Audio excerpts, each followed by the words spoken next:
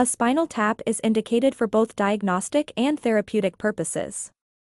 Also, the administration of spinal and epidural anesthesia involves the use, essentially, of the same technique. Analysis of cerebrospinal fluid may be helpful in the diagnosis of infectious processes such as meningitis, inflammatory diseases such as multiple sclerosis, cancers such as leukemia, and metabolic processes. Therapeutically, lumbar puncture allows for the intrathecal administration of chemotherapeutic agents and antibiotics. There are specific contraindications to lumbar puncture. The condition of patients with cardiorespiratory compromise may worsen as a consequence of the position they need to assume for lumbar puncture. The procedure should also be avoided in patients with signs of cerebral herniation, incipient herniation, or increased intracranial pressure, and in those with focal neurologic signs. In such patients, cranial CT should be performed before lumbar puncture, although CT may not reveal signs of increased intracranial pressure. Finally, there is an increased risk of spinal hematoma if a coagulopathy is present, or if the patient is receiving anticoagulant therapy. Before performing the lumbar puncture, you will need a commercially available tray containing the necessary supplies, a spinal needle with a stylet, equipment for skin preparation, drapes, collection tubes, and in some cases a manometer. Typically a 20 to 22 gauge needle is used with lengths ranging from 1.5 inches or 3.8 centimeters for infants, 22.5 inches or 6.3 centimeters for children, and 3.5 inches or 8.9 centimeters for adults. You will also need sterile gloves.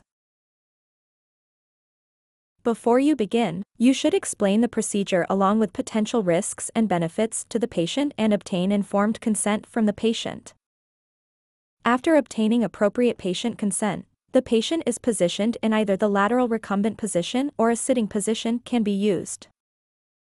The lateral recumbent position is preferred to obtain an accurate opening pressure and to reduce the risk of post-puncture headache. Instruct the patient to assume a fetal position or to arch like a cat with the back flexed. This position widens the gap between the spinous processes. Ideally, the lumbar spine should be perpendicular to the table if the patient is in the sitting position and parallel to the table if he or she is in the lateral recumbent position. These positions help keep the needle at the midline. A line is visually drawn between the superior aspects of the iliac crest and intersects the midline at the L4 spinous process. Insert the needle in the interspace between L3 and L4, or L4 and L5, since this location is below the termination of the spinal cord. Palpate the landmarks before preparing the skin and before administering local anesthesia, since the anesthesia may make landmarks harder to identify. Use a skin marking pen to identify the site of needle insertion. While wearing sterile gloves, clean a sufficiently large area of the overlying skin with a disinfecting agent such as chlorhexidine or providin iodine, using a pattern of widening concentric circles. Drape the area with sterile drapes. Lay out the collection bottles in the order of priority for the diagnostic indications. Lumbar puncture is a painful and potentially anxiety-provoking procedure. At a minimum, the use of a local anesthetic is appropriate. Sedation or systemic anesthesia may be required under some circumstances. You can apply anesthetic cream topically before preparing the skin.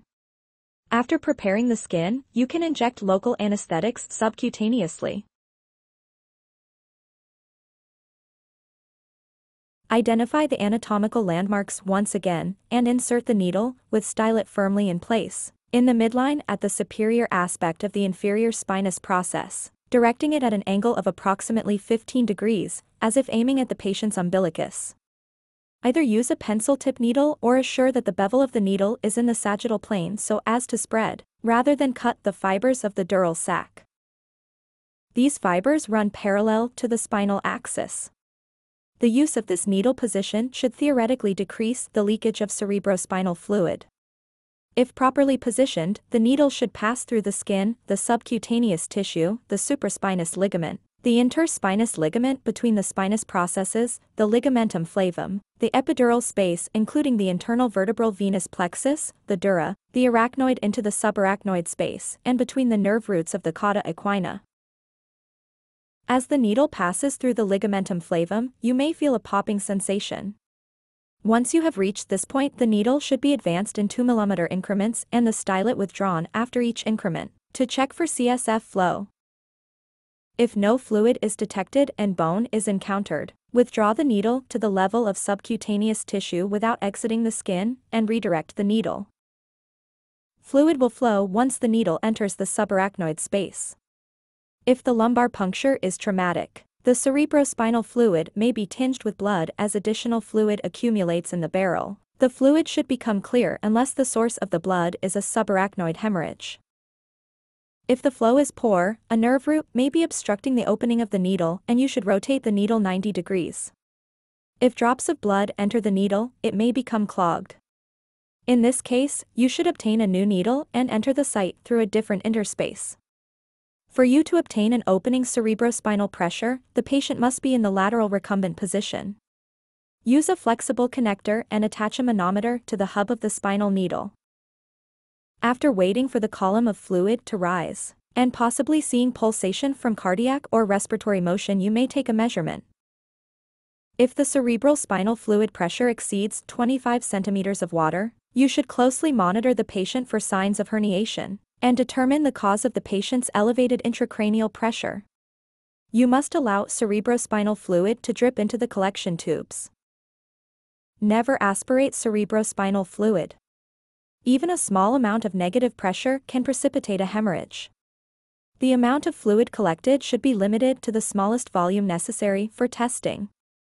Typically 3 to 4 milliliters of fluid is sufficient for routine indications. By turning the stopcock toward the patient, fluid in the manometer may be collected. After collecting an adequate specimen, replace the stylet and remove the needle. Although traditionally patients have been told to lie flat for several hours after a lumbar puncture, there is no evidence that this precaution decreases the risk of a cerebrospinal fluid leak, post-puncture headache, or other complications. All sharps should be properly disposed in appropriate sharps containers, or needle lock devices to help minimize the risk of needle stick injury. Lumbar puncture has numerous possible complications, including cerebellar herniation, referred pain, headache, bleeding, infection, the formation of a subarachnoid epidermal cyst, and leakage of spinal fluid. You can avoid many of these complications by conducting a careful assessment of the patient before the procedure, including a thorough neurologic examination and retinoscopy, and monitoring the patient throughout the procedure. A subarachnoid epidermal cyst occurs when a skin blood is introduced into the subarachnoid space.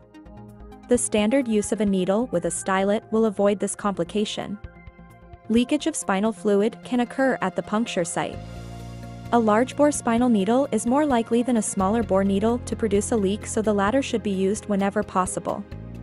In the case of persistent leakage of spinal fluid, an anesthesiologist should be consulted to determine whether a blood patch is needed to occlude the leak. Lumbar puncture is a commonly performed procedure that can be a very useful aid in clinical diagnosis and treatment. Thanks for watching. Please subscribe and support us to learn more. Thank you.